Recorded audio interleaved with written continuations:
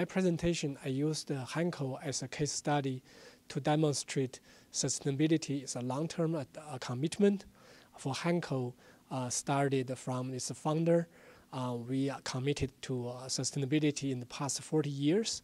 The first sustainability report was released in 1992, and since then, the company has been using a holistic approach, covering sustainability through people, planet, and profit, and also examine each stage of the product life cycle to deliver such a holistic approach, which is science-based, verifiable, open, and public to the society.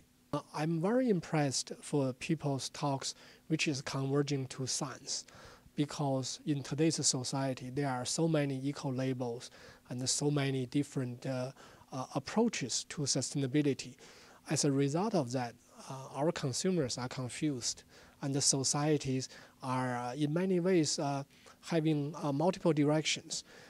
In today's society, it really requires companies, industry, and research institutions, civil societies with NGOs' participation to play their different roles. And more importantly is to talk to each other and form a platform like this one to share their opinions, share results, and share data, and share the science. So this way we could achieve alignment. There are a lot of evidence that shows without such a consensus and alliance and partnership between different fractions of the sustainability community, very little can be achieved and in moving together. We need to work together and emphasize on the partnership. Really the focus in the future is about the sustainability consumption. The job is how do we improve the product's efficacy and performance, but reduce the product's ecological and social footprint.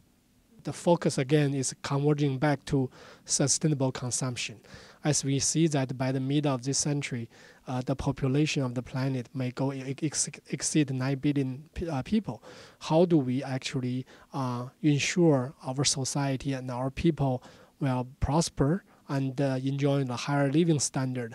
Meanwhile, reduce their ecological footprint because the available natural resources will be shrinking.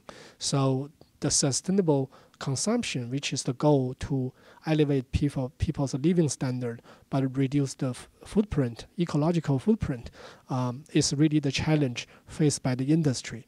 That really requires a partnership between corporations, among corporations, research institute, and civil societies all work together to achieve such a common goal. There are a lot of things need to be done. I think collaboration is the starting point.